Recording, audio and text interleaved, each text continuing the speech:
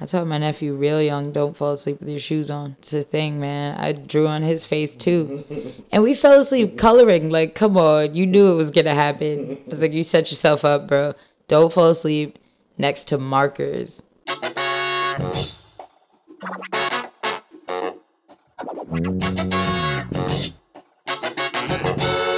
Hey, what's up, guys? Welcome to Entertain Lynx Spoiler Talk. I was about to say Entertain Lynx Podcast. This is Entertain Lynx Entertain Lynx. Put some stank on it. Entertain Lynx. Welcome to Entertain Lynx Podcast, where we talk about movies and anything else we find interesting. I am your host. This is not the podcast. Why did I say it's the podcast? It's Entertain Lynx Spoiler Talk. I just had a whole thing about the whole bit not being the podcast, and I just said podcast. Entertain Lynx Spoiler Talk, where we talk spoilers about the things that we watch. We just watched American Gods. I'm here with my co-host Raven. I didn't even introduce you, Raven. No, you didn't. You are slacking today, I am man. slacking completely. Dag. I think I'm excited. Just because it's not a Sunday. We're reviewing something for TV.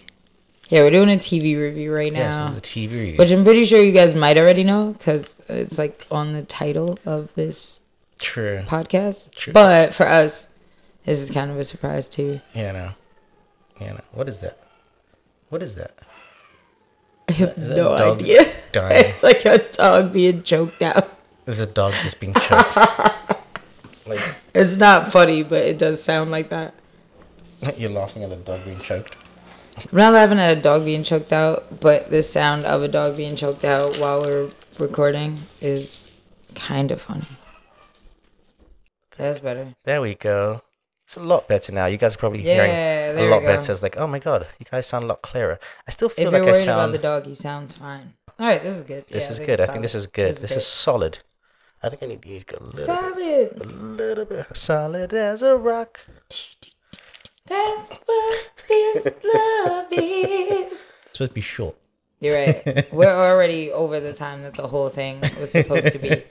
We were supposed to do like a quick little talk. We haven't started. So American Gods, Raven. We watched American Gods. Yes. What is American Gods about, even? American Gods?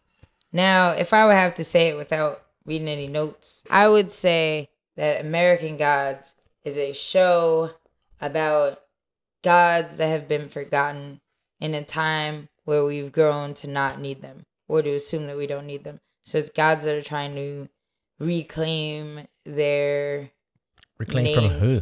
I think it's a battle between the old gods and the new gods.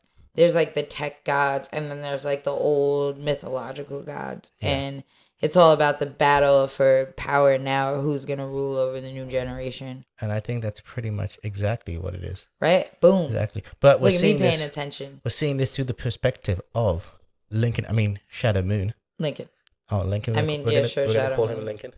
We're going to call him Lincoln Shadow Moon. Those of you who watch the 100 will understand why we say Lincoln. Yes.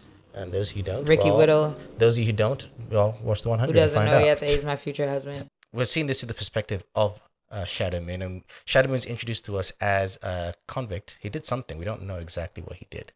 Why he's they said something along the lines of gambling. Yes, we don't know. But we don't know exactly what he did to get in. The specifics, but it's along those lines. It's not like he was a murderer or anything like that. But he can take care of himself. But apparently he whoops ass. Yeah, exactly. And he's known to kick ass. Oh, exactly. And who's messaging me? Stop messaging me. I should have my phone off. Silence your cell phone. I know. I should David. do this. I should do this all the time. Jeez. But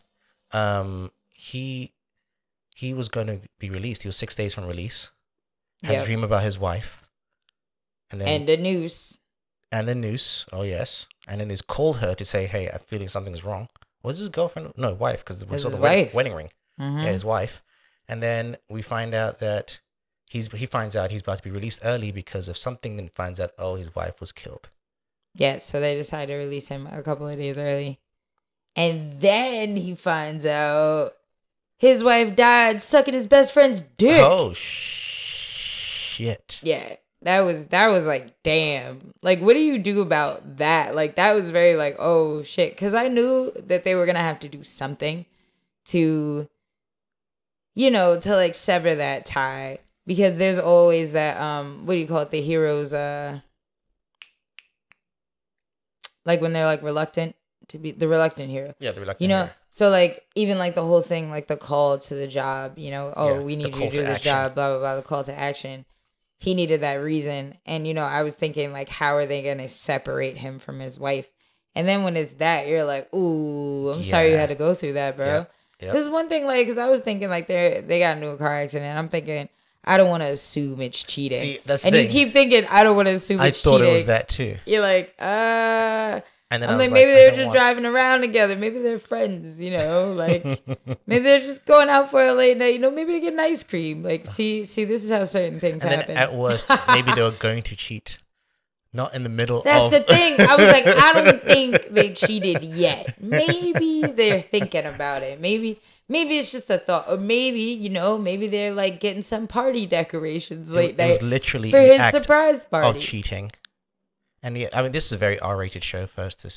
Yeah, I will say that. I mean, not this podcast. So this is an R-rated podcast because it's an R-rated show. And the show is R-rated. I mean, all our podcasts are R-rated, really. Yeah, I mean, Bob already said dick within the first like. And it was they're saying dick, and they're saying she died with a cock in his mouth. Yeah. That's. What did you say? Different. Is dick a better word than cock? I don't know. No, I'm saying the phrasing. The phrasing, the whole entire sentence. Die with a cock in her mouth. It was also like, damn, you found out at her funeral and that's from her best friend who's married to your best friend that your wife had her husband's dick in her mouth when she died, and that her husband is now dickless. And it's probably up his ass. She said, I had it put in a special place. And here's the thing, right?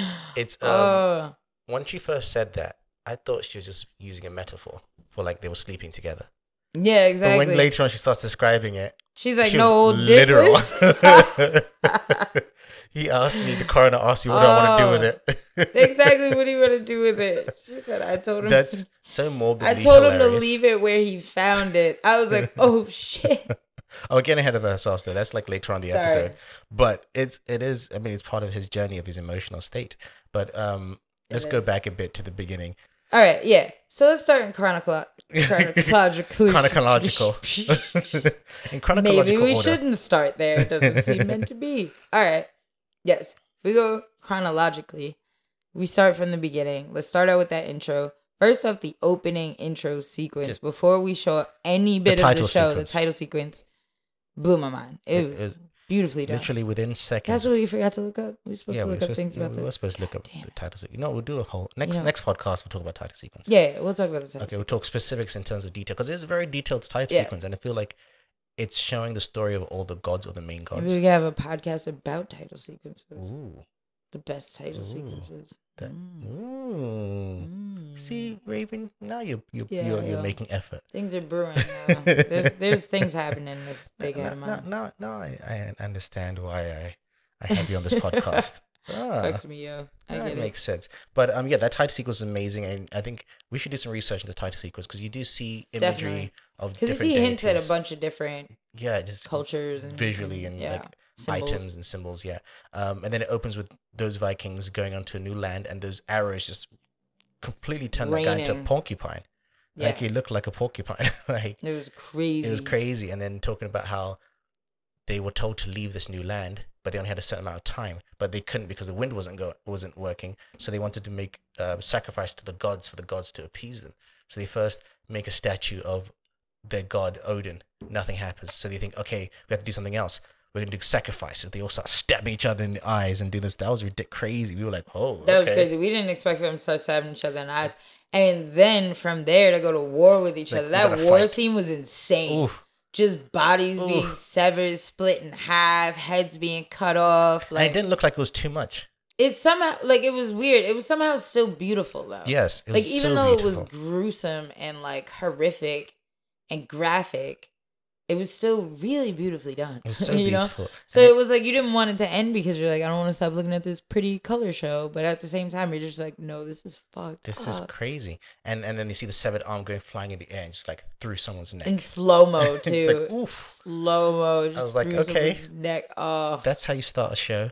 That's how you start a good show. And then right after that, it's crazy though, because then you see everybody sail off islands and stuff. And then we end up finding out later that Wednesday, who is, Odin, It's supposed, he's a one-eyed god. Yeah. So then you wonder all of the things that happen, even though, we're watching. I'm like, sacrifice is ridiculous. Yes. You're watching, you're thinking all this crazy stuff. But if Odin does have one eye, was he actually involved? And the thing was that him that provided the wind? And did they actually need to go to war for them to leave? And it's also the story of how, because when they said the story a couple of centuries passed, and they came back again, like future generations of the Vikings, and they found the carving of Odin. So and this new world's supposed to be America, and that's how Odin got to America. Yeah, and things like that. And so this I think we're going to be seeing the different gods and how they all came to America, because at the end of the day, the title's called American Gods. It's not world gods. Yeah, it's a battle for America. It seems, it's not a battle for the world, because America is the new, in the story, is the new power. So whoever controls that controls everything. That's what makes it interesting.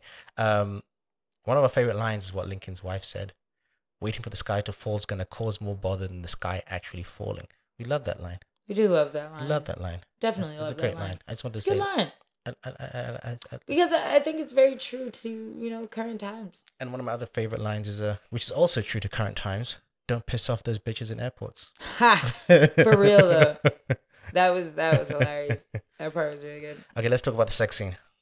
Oh, we've definitely been waiting to talk about the sex scene. I didn't want to start there, but somehow it started with blowjobs, so my bad. That sex scene, wow. That sex scene was okay. So we were talking about this earlier, or like during the show, how out of any enchantress, temptress, god, idol, whatever that we've ever seen on screen, hands down, I think the number one female, or at least the top three. Yeah, top three. Because if we're missing anything, it's in the top three at the very least. Yeah, like female temptress. I've never felt. I don't know. I've never really seen it portrayed where there was a female temptress or enchantress that took someone over to where beyond their mystical powers or like putting some type of spell on them, how they could be undertaken. Yes. I think this is my first time where I felt like, damn, even like she had no obvious powers. You know what I'm saying? Other than just being confident at first until they were already sleeping together. Yeah. Because she seemed so unassuming. Like you weren't suspecting her. Not at all. To be not that. You're thinking it's going to be. You're thinking it's going to be a good time with a nice, sweet woman. And she seemed, old. She seemed humble. And and the guy was kind of goofy. And you really did not want that sex scene to happen. I was like, you didn't want to see it.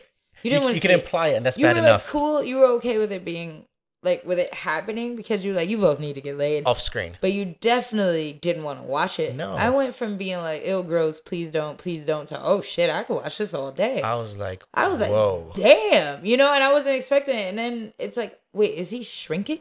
Yeah. No. It's like, wait, what's going on? Is this like camera tricks? And it's like, no, like, she is literally swallowing this man through her vagina. Like, and he's worshipping her.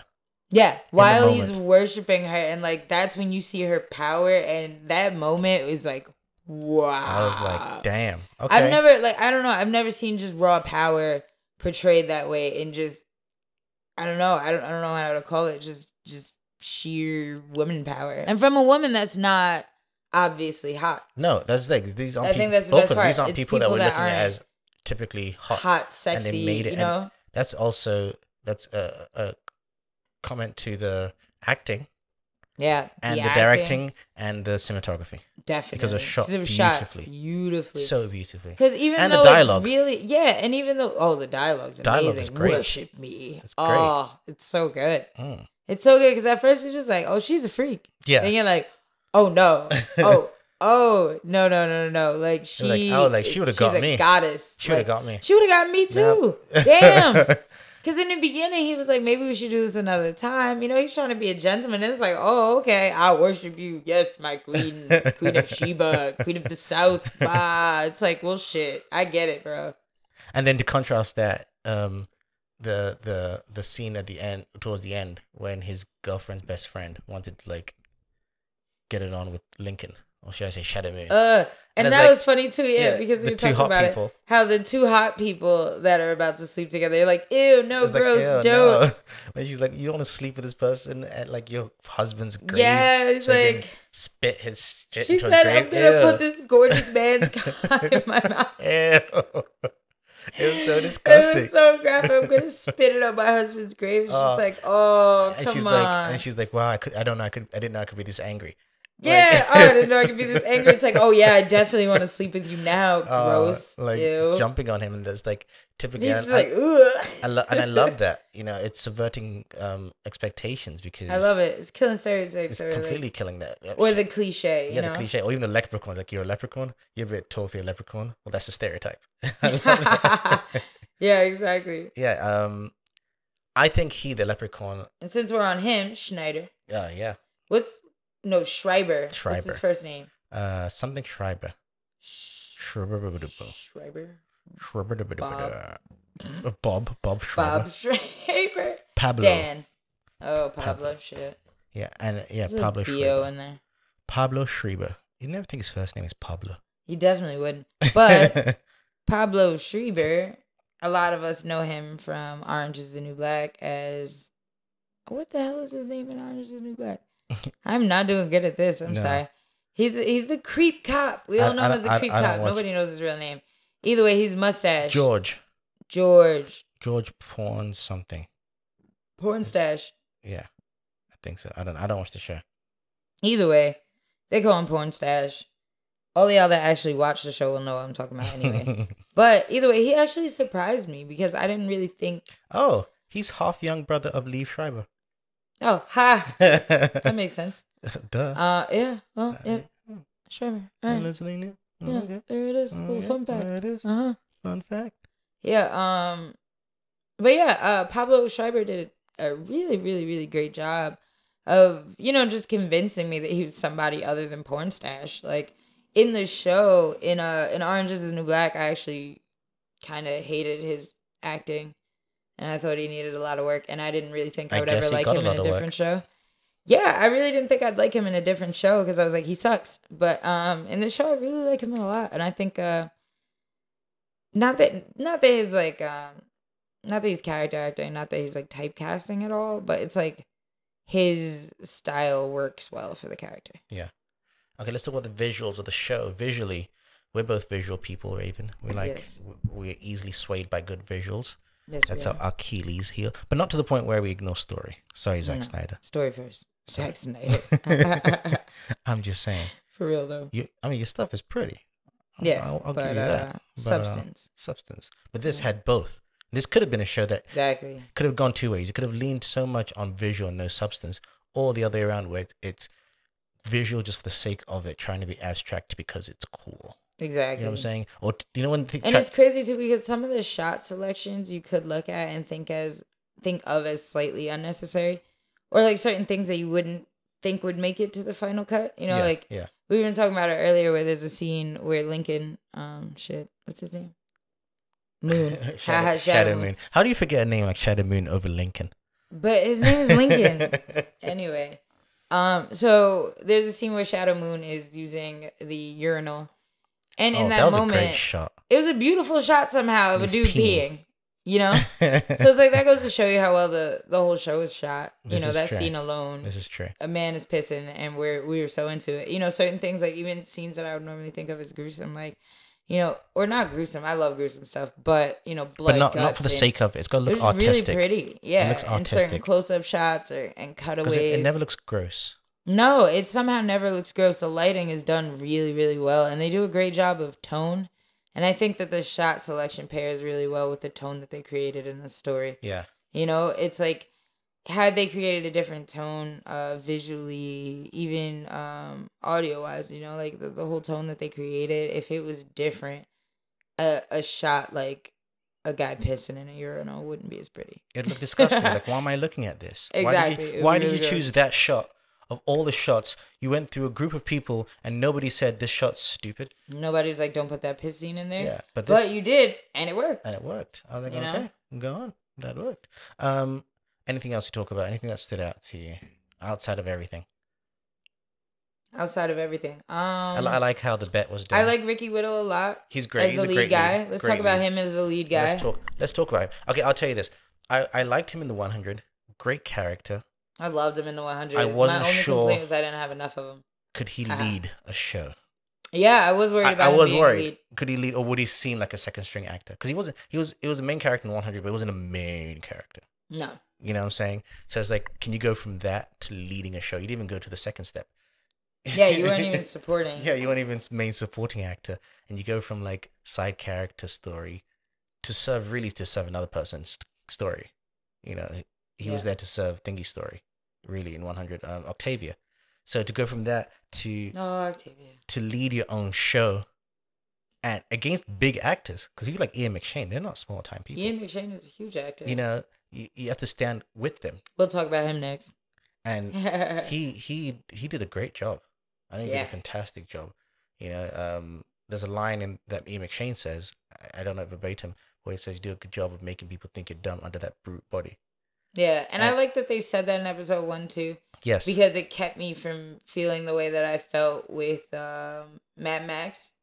Oh. You know, like the most recent Mad Max. Yes. Was it Fury Road? Yes, Fury Road. Yeah, so I felt like it was different, you know, like Tom Hardy's character. He would be a good Mad Max. He was so stoic and so brute to where you kind of couldn't relate to his character. It was just, it felt like just for the sake of it. Yeah, like it felt like you lost his motivations, you know, whereas I think that Ricky Whittle did a really good job of balancing the brute, or, you know, and also it really helped a lot that they explained it in episode 1. You like for people to think you're dumb. Exactly. You know, and I also like that he also states how many books he read while he was locked up. Yeah. Because he said that he read, it was 6 books a week, every week for 3 years. Yeah. So I think he said it was something like 813 books or something like that he read.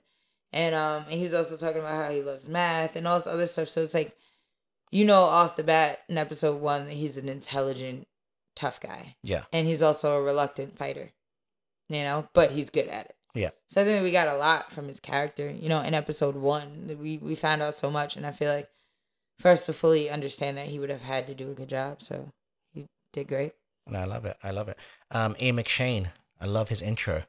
I love Ian McShane. The hustler at the airport. He's great. Also, you know what I love too? I felt like his character was seamless from who he is in John Wick. Oh, that's so true. Like, to me, it was the same universe. You know what I'm saying? Like, I don't know if it dawned on you until now, but the whole hilarious. That is so true. I was thinking to myself, that's the same guy. He's the lead guy. The coin flips. Like, there are coins, there are assassins. You know, like, he's the head of this underground ring thing. He's in charge. Like, with his rules. Yeah, exactly. And he has this relationship with this young man that he sees talent in. He has this like unspoken relationship, you know, with this badass killer guy. So maybe John Wick does happen in the world of American Gods. Because I would love to see that bridge. It's just hidden. It's just more hidden. Because in the book takes a while. When you're reading the book, I haven't read the whole book, but I know a lot about it. You don't find out from the beginning that these are real gods. You're believing that this is true. Like, this is a normal world. And any weird things, you're seeing it from the perspective of Shadow Moon. So he's like, wait, what's going on? Am I just tripping or whatever? And it's only till later on in the book that you realize, oh shit, all this craziness isn't craziness. It's actual gods. Yeah. You know, so maybe that's what John Wick is. It's before the realization. He's a god. Right? There's an awakening and then he just ends up finding out he's a god. It would make a lot of sense, actually. A lot of sense. Okay, yeah, so going back to Ian McShane's character. He doesn't die. We like him, Mr. Wednesday. It doesn't explicitly say he's Odin, but those of you who know Norse mythology, you can kind of figure it out. You know, Wednesday, I think, is Woden in Norse mythology, and Woden, Odin. You know, they're all named after the days. Because Thursday is Thursday. Thursday. You know, and so you can figure. I think the show. I'm not sure how the show will kind of officially say these characters, but there's a lot of hinting and stuff like that, and a little bit of spoilers here. There's been some images released for future episodes, and you see some images with Ian McShane and some ravens on his shoulder, and that's a very classic imagery of Odin. Yeah. You know, and the Norse tiny. Come on, it makes sense. Come on, it's obvious. Come on, guys. Yeah, and we'll be seeing other gods from other mythology sets. I think that's it. We liked it. We've talked a lot about it. Anything else? We liked it a lot. There's a lot. Anything else? Ooh. What happened in the end? Something in the end shocked the both of us. Well, the end is just like how whoever saved him, he's getting lynching because Tech Boy wanted to get info from him. That's also something I want to talk about visually. That end sequence, even though we've kind of mentioned it, that last pull away shot of all the blood and him just sitting there, epic. I cannot wait to see who the hell that was that killed all those people. Not killed, or if those are straight up murderized. Just obliterated these people. Them. And also, like, I kind of wonder if they're connected to Wednesday, because I'd like to think that Wednesday has those kind of connections. Well, I was gonna say someone saved him. Like I think, because I'd like to think that is Wednesday, but it could be a completely opposing force that's like the neutral ground, because we haven't met the neutral yet. Because I think Wednesday obviously has some friends, and I think exactly. I even think what's it called? Shriba is one of them. But in a reluctant way. I think that Shriver is like testing him. You know, I don't think that he's on an opposing force. No, I think he's with him. I think he's gonna be his crazy sidekick. He's that person that when Wednesday said I want to recruit him, Shriver was like, him, is he worth it? Exactly. You know, that's how I feel like he's gonna end up being his like wacky sidekick. Yeah, I want to see more of him. But again, there's other characters we've yet to see. We know famous actors and actresses are going to be in the show, like Orlando Jones. He's going to be in it. Orlando Jones is definitely going to be on there later. I did not like his wife. Emily Browning. Oh, I'm hating though. I feel like I mean before she's the whole dead now with a cock in her mouth. Before the whole cock in her mouth thing, I was hating. I'm not gonna lie. I was like, ew, Emily Browning, that's your wife, really? It's because I'm not gonna lie. I had a girl moment. Not so secretly had a crush. Oh, you guys should have. If you guys, I wish you guys could see the moment. Right, Raven has a huge thing for Lincoln. Obviously, for Ricky Whittle. I can't even. Really, you know, like it's obvious. Yeah. Like I even have a thing for him. You know? But then Raven had a complete cliche, typical, stereotypical girl moment when as soon as he saw that he had a wife. And Dave tried to have my back as a friend. I will say that though, because Dave's natural like reaction was like really nice. So basically what happened is the show comes on, or you know the sequence where the dream happens or whatever, and he sees his wife. I was like, her. And when I go, her, Dave goes, oh, it's in a dream sequence. And I guess he's thinking, like, you know, the way that she looks. The reason she looks that way is because of the dream sequence. I'm like, no. Also because her, it was like a visual effect. It was like a visual effect. So I'm talking about commenting on the visual effect. Like, oh, yeah, that must be a dream sequence.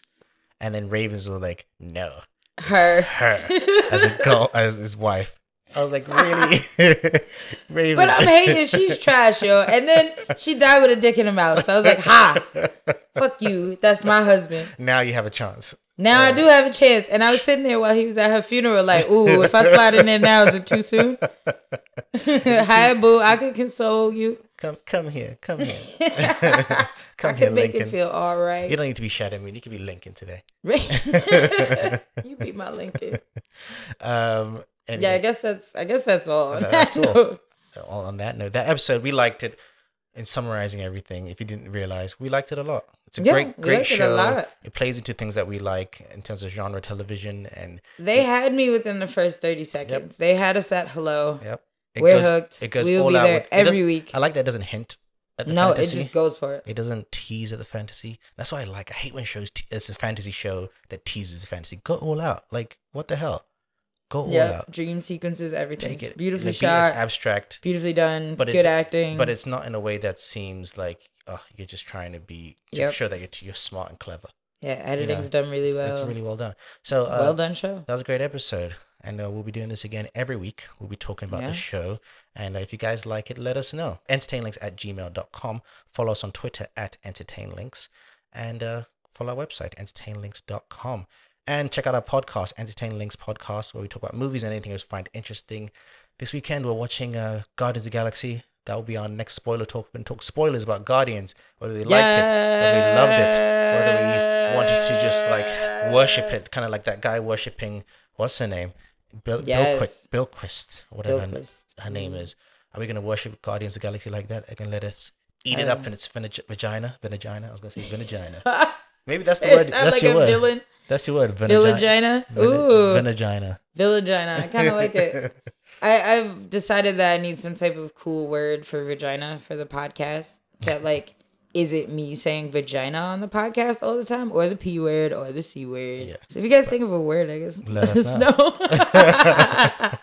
What's a good word for vagina? But yeah, we're talking American Gods next week. Hope you guys liked it. Let us know if you guys liked it or you guys didn't like it. Actually, don't let us know you don't like it, because we don't want your kind listening to our stuff.